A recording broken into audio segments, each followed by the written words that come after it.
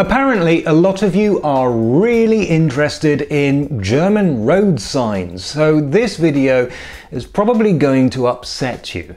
In it, I'm going to complain about the sheer number of signs in the average German city.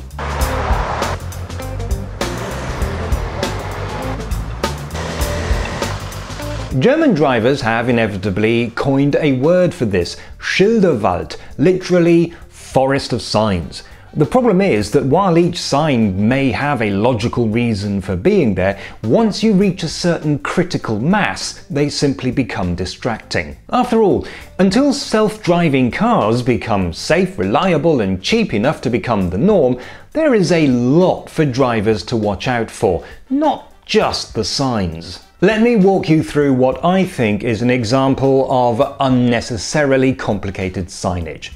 If you were to see this sign, which direction would you expect the traffic flow to be? If you said, as I would have said until quite recently, towards the camera, you'd be wrong. This is a one-way street, but traffic flow is away from where I'm standing.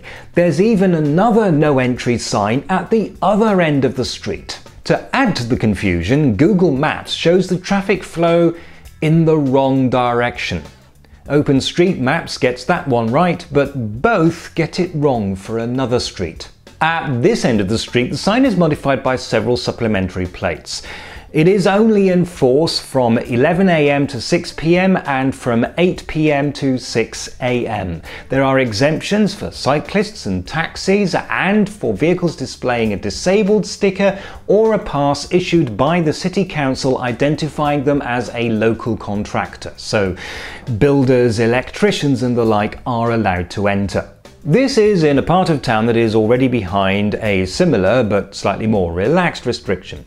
No access between 8:30 PM and 6 AM except for taxis and cyclists. The idea seems to be that you can leave the area at any time, but there are only certain times of the day when you're allowed to enter it.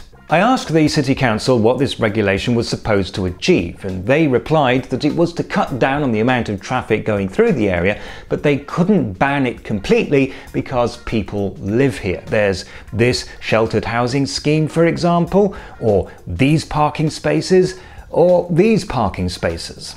Okay, so it's basic traffic calming measures. But I pointed out nowhere is there an exemption for residents. They can leave their homes anytime they like, but if they don't get back from work until after 8 PM, they can't legally park their own cars in their own parking spaces. In response, the council told me that, well, of course residents are exempted.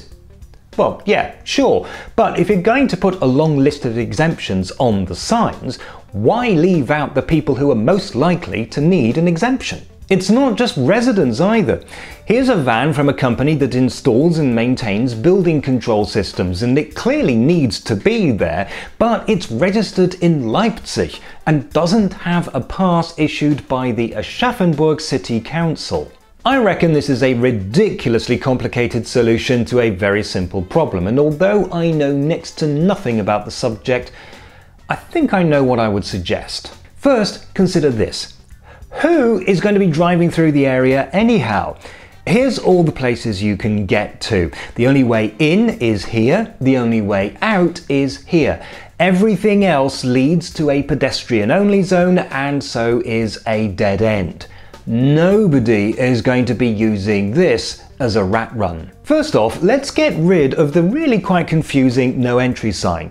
Now we could instead use all vehicles prohibited, but if instead we use all motor vehicles prohibited, we are already automatically allowing access to cyclists, and so we don't need an extra exemption just for them.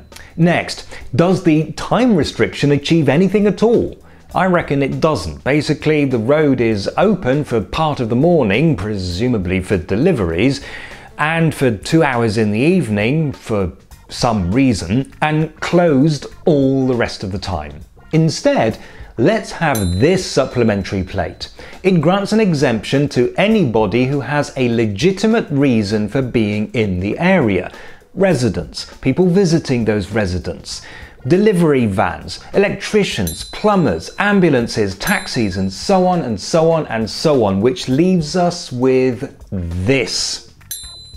So, how about it, Aschaffenburg? Why not lead the fight against the German forest of signs? Thanks for watching. If you'd like to send me a postcard, here's the address. And don't forget to visit my website and follow me on Twitter and Facebook. Also, if you'd like access to special bonus content and help with the costs of running this channel, please consider making a small monthly donation on Patreon.